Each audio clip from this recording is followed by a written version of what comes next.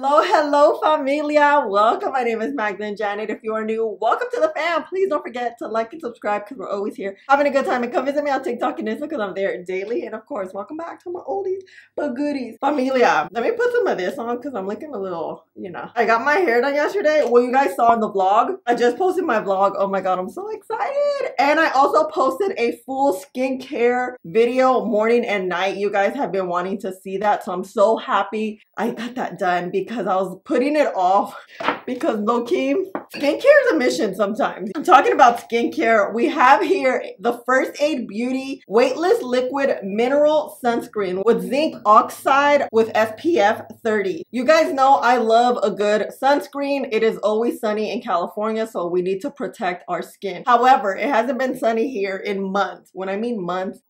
Still do wear my sunscreen, so I have nothing on my face but my brows on. Or let me give you quick info about it.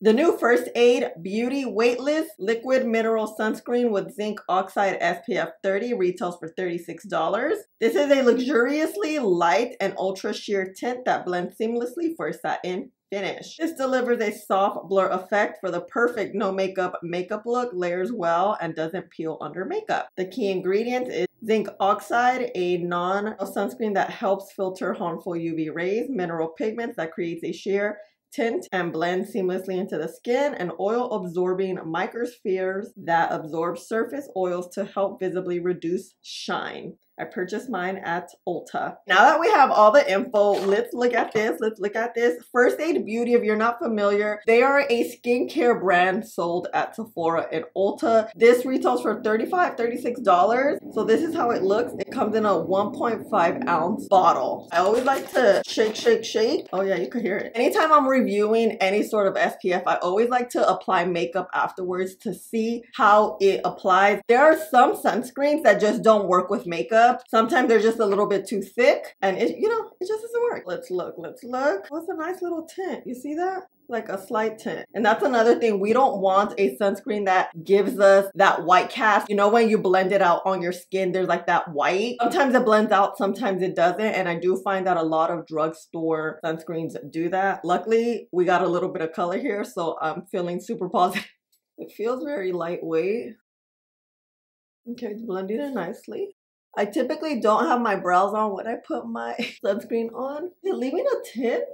No, it's not. Oh, and when it comes to sunscreen too, I do find that make sure to let your moisturizer underneath really dry down a good bit, because I've had SPFs that just peel because that first layer is not really dried down. It doesn't happen often, but it's happened enough for me to bring it up. So this feels nice. It feels very moisturizing. Let's give it a minute to dry down. You always want things to dry down before you go in with the next step. Here, let's add a little more. It feels very lightweight, like extremely lightweight, which is very, I don't know, maybe a little surprising. I was just expecting something different. But look, you see white cast where? It's like my skin. The tint definitely gives us a good color. I think it just really melts into the skin well. Let's let it dry down. Wow, this is giving the skin like a nice plump. It dries down onto the skin. Your skin still feels very moisturized. I went to go wash my hands just to see, and as I was scrubbing with soap, I can still feel that hydration of this sunscreen. So I really like it. It reminds me a lot of the Kosas, but I feel like a little bit better than the Kosas. I felt no peeling. I like this plump look. I like the tone. It's a slight tint, which won't give us like that white cast, you know? Look, and it dries, yeah. I would say give it some time to dry because it is very moisturizing. Usually sunscreens are like that. They're never gonna be like super drying or matte. There are some that are a little bit on the matte side, but nothing too drying matte, you know? Because look at this skin. Damn, I like this. This feels really nice. The ultimate test is how it wears with makeup. So what I'm gonna do is apply my makeup, speed it up, add some music. Let's see. We're gonna do a bit of a wear test. Let's cue some music.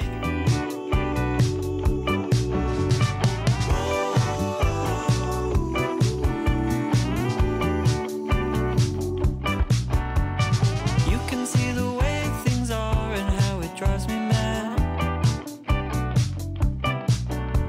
And how about you stop insisting that it's not so bad?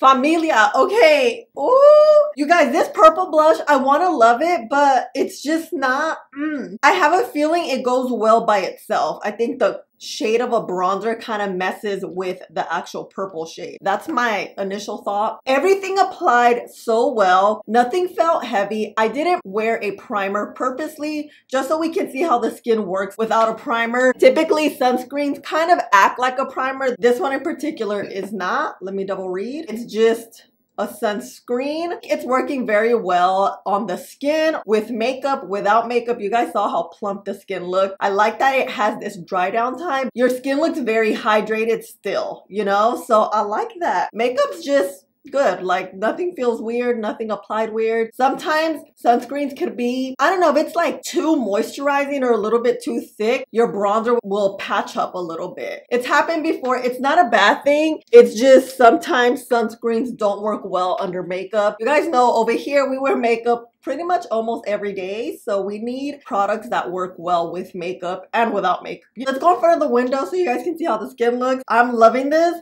This is definitely beating out Kosas for me. Although Kosas is SPF 40, this one's SPF 30. Yeah, I like this. I like this. Let's do a quick flashback test just so we know if we have flashback. Sometimes sunscreen can give us that flashback look. If you don't know what that is, anytime you take a picture with flash, it'll give you like this white cast, and we don't want that. Oh, wow. Okay, no, definitely. I mean, I didn't think so because this is a tinted SPF, but you never know. You know what I'm saying? Oh, and my lip color is Line Loud Ambitious Statement with Praline. Wanted to keep it simple as, you know, I think simple is. Okay, bye. See you at the window. Oh, all right, familia. Oh my God, look at the skin in daylight. It's gloomy light, but it's some sort of daylight. Look how smooth the skin looks. Oh, wee. Okay, and you know, I use products that I know and love and work well, especially when I'm trying something new out, especially like a SPF, because SPF can be very finicky. It could peel, it could just lift makeup. Makeup may not apply well. You never know. So, ooh, it's like a good makeup day, and I wanted to keep it as simple as possible. I didn't use any cream products. You know, just something a little quick. Ooh, I like that. Okay, skin's looking really good. Damn.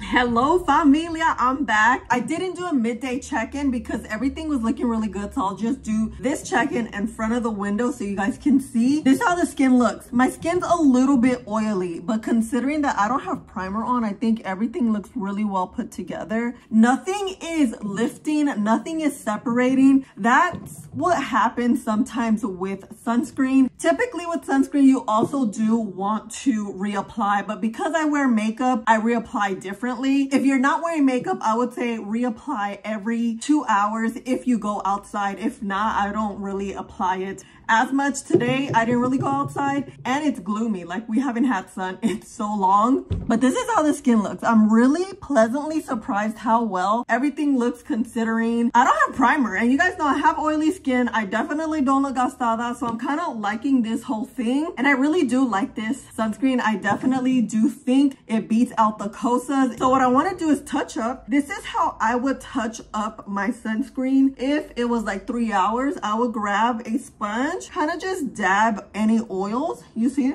usually like oils really get in the nose, and then I will apply an SPF spray. There's this from e.l.f., which I really like. Hola has another one that's really good. This is Hola's right here. It makes the same noise as the one e.l.f. does. So I would just move my hair and spray down.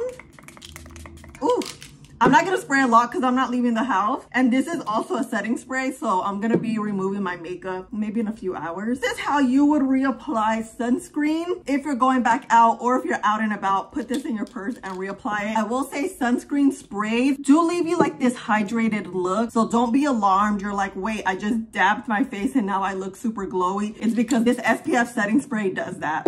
So this is it, fam. I really like this SPF. I'm super excited for you guys to try it out. If you're looking for a new SPF, something that's super lightweight, glides onto the skin, it doesn't feel heavy, dries down if you give it some time, this is great. First Aid Beauty, they're a good skincare brand. I really like their skincare in general. And yeah, this is it, fam. Let me know your thoughts. Have you tried this? Have you picked it up? If so, let me know your thoughts. And I love you guys so much. Thank you for hanging out with me and spending a little bit of your day with me. Please don't forget to like, subscribe, click the button right there, and I'll see you in the next one. Bye. Or there. I still don't know.